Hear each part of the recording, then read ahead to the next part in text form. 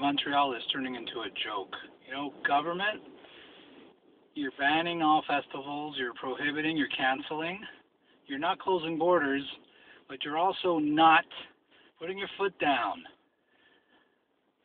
Put a law in place for rations, man. This is like a total joke. A film crew should come to Montreal and go to the Walmart and see people scrambling, picking up stuff they don't really need, but they have an impulse to just fill up the cart and go to the cash and wait an hour to pay for stuff you don't need.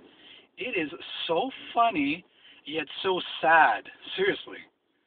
Someone needs to make a law. Rations. You want toilet paper? Yes, you're gonna get one package, not 10. Okay? You want juice? One juice, not 10. It's really starting to get really bad, and anyway.